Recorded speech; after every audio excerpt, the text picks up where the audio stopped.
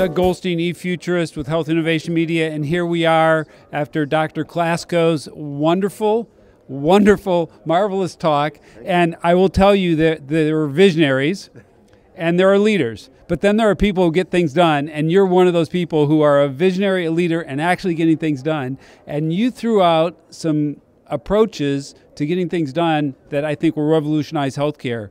Can you comment on some of the highlights of your talk that you just shared with 750 plus leaders in this industry? Sure. Well, first of all, I start out by the book I'm writing is I Messed Up Healthcare in America, Put Your Name Here, because everybody blames everybody else. And I said it's really liberating once you start looking at what you can do, whether you're a patient or a provider.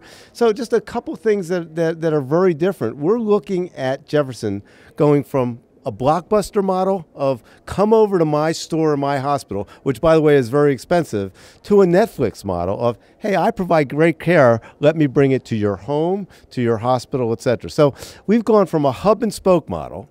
In most cases, an academic medical center buys a community hospital to get more patients down to the most expensive place on the planet, and then we're amazed the costs don't go down, to a hub and hub model. We're partnering with Abington Health Network, a great community medical center, in a hub and hub model where we share governance, same amount of Abington folks, same amount of Jefferson folks, and the goal getting Jefferson care out of Jefferson, because it costs $35 to park here, and we're more expensive than Abington is, over to Abington. We're looking at a telehealth program, not just to prove that we can do telehealth, but so that patients could access our physicians from their home, from urgent care centers, from Abington, from other community hospitals, from kiosks, and only have to come down to Jefferson when they really need to. So here we have the Jefferson School of Population Health training future leaders, and here we have Jefferson Health partnering hub and hub, disrupting and creating a whole new care paradigm. That's unbelievable. Well, it's really cool because I think, David Nash, who leads this conference, literally started the first school of population health in the country here at Jefferson. And when you start to think population health and not think me, then everything changes. I gave an example of a video of a guy who had had a brain operation that lived 3 hours away from us that a year ago would have had to spend 8 hours driving to Philadelphia, seeing the doctor, looking at his incision, and going back. We actually showed the interaction at home with his kids at 8 a.m. He had the post-op visit, and he was at work by 8:30. That's a disruption. You saved him money, you saved him time, and you made him more productive. But not only that, on the video, his kids were there who were worried. He had just had brain surgery. And they're saying, oh, Daddy, it looks like you're okay. Is this your doctor? Because you could see Dr. Rosenwasser. It puts the family into it. We started virtual rounds. Think about this. You have a parent that's in a cancer center or someplace and you're worried about them. Mom, what did the doctor say? I don't know. It was like 5:30 in the morning. I have no idea what he or she said. You're worried. We create virtual rounds where family members can participate in rounds wherever they are. These are logical things that don't take disruptions in technology. They take disruptions in thinking that I'm not thinking as a hospital operator. I'm thinking as a population health person. It struck me. We're all part of the problem, but we're all the solution. And that's my big takeaway. But you also coined this term extensivist. Yeah.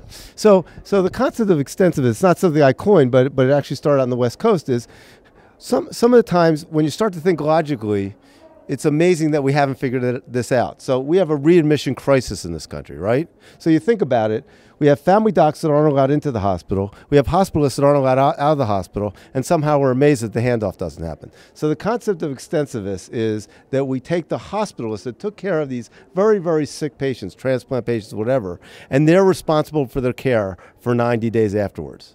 Instead of them going back to their community hospital, they have two-way electronic communication, they have telehealth opportunities. We can knock readmissions down by about 70%. Again, without new technology, just thinking differently.